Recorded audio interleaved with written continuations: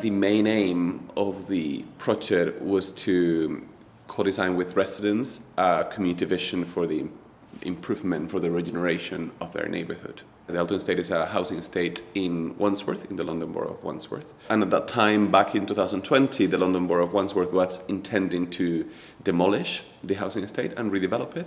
In this project, I worked in partnership with Alton Action, which is a resident-led campaign community group in the Alton estate. I also worked with the network of community organisations Just Space, a London-wide network of community groups. Alton Action contacted my colleague Daniel Fitzpatrick and I to work in collaboration in coming up with an alternative plan that would involve the demolition but would look at other forms of regeneration that are more environmentally and socially sustainable.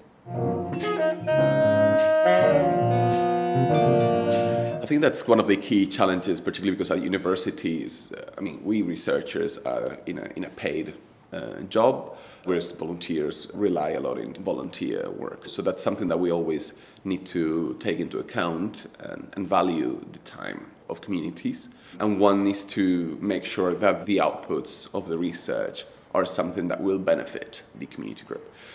I think in this case, the output was very clear that it was going to have a benefit, but sometimes you need to create compromises. And you might be producing one output that would have a more academic benefit, and then one output that will have a more clear benefit for the community. So that's something that is important to balance.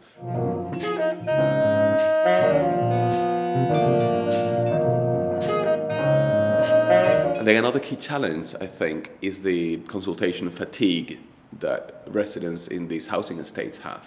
I remember one of the residents was telling me that has seen like 6 regeneration programs going through the states and 6 processes of consultation.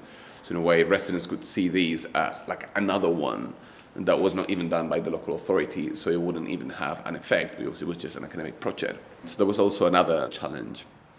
A link to that is also about the expectations that an academic project can have on these residents. So in a way, for us, it was very clear that we needed to tell them what was going to be the output of the project. This is not something that is going to be built as such, but it's for you to co-produce a community vision that then you can show to the local authority and say, we would like something like this. It doesn't mean that they're going to build it like that, but it may influence their decision.